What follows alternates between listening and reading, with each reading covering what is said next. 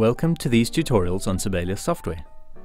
In these tutorial videos, we will be taking this piano score, Sonatina No. 16 by Bender, and orchestrating it for a number of instruments using Sibelius notation software. I will be using features included in Sibelius 7 and higher. In this video, I will be showing you how to start a new score in Sibelius.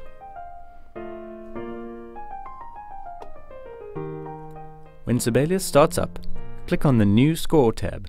Then select one of the options for instrumentation, such as concert band, choir, chamber groups, and so on.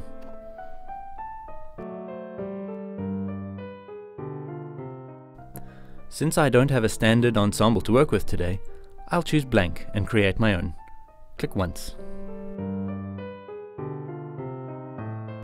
To add instruments to the score, click on Change Instruments. I'll start with just a piano, so I'll type piano in the search. Then Add to Score. At this point, I could add any other instruments by choosing the family they live in, such as a trumpet from the brass and a bass clarinet from the woodwinds.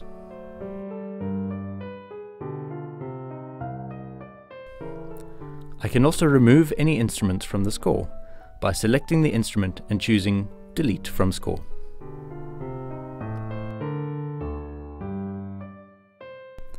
Next, I'll select the time signature, which in the original is 2/4. Next is the upbeat bar, which is very important. Select the quaver and use backspace to delete any extra notes. The tempo text is allegro, with an additional metronome marking of crotchet equals 100. Next is the key. The title tells us that it is in G minor.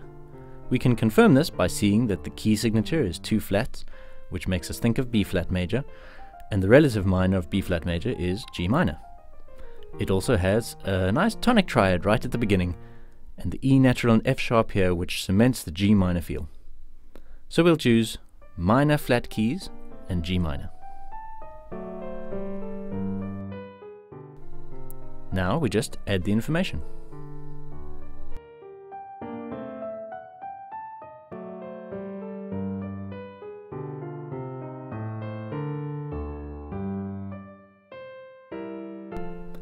I'll add that I have orchestrated this piece.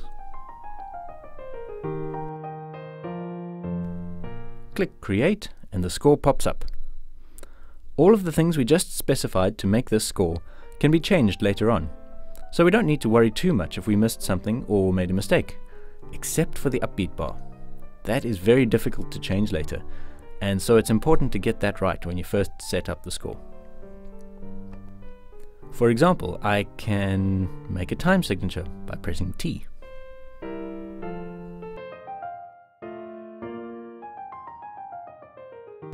Or a key signature by pressing K.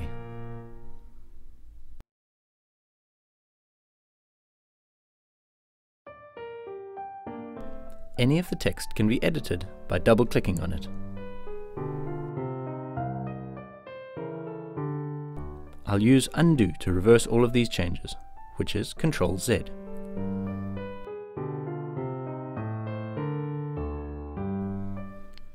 Before I go any further, I want to save this score, so that even if I make some major mess-ups, I can come back to this starting point that I know is correct.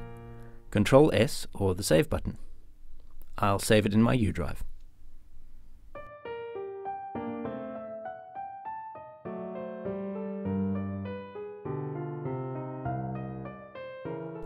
I'll also back up my project by copying this Sibelius file to my flash drive.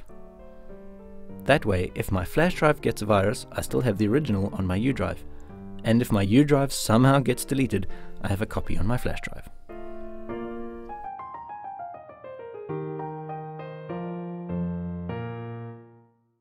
In the next tutorial video, we'll add notes into the score.